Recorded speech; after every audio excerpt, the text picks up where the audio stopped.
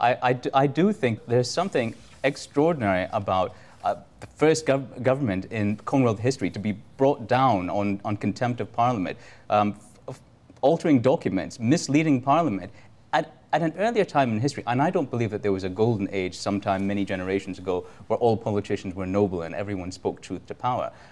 But I cannot get over the fact that we are living through an age when Canadians shrug at misleading Parliament, when Canadians shrug at prorogation to evade a motion of confidence. But I don't know if people shrug at it. I mean, I think some people are going to vote based on it. I think other people are going to say, well, it happened, but there are many other considerations as to how I'm going to vote. That you can be unhappy with the Conservative Party and still say, on the whole, I'm going to vote for them on these other issues, but I wish they would change their behavior in Parliament and their respect for democracy.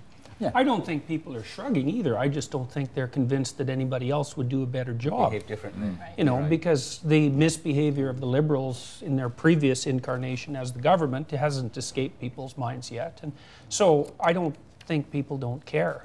They're just not that optimistic that it would change. Democracy is often about choosing the least bad option. I mean, nothing is a perfect option.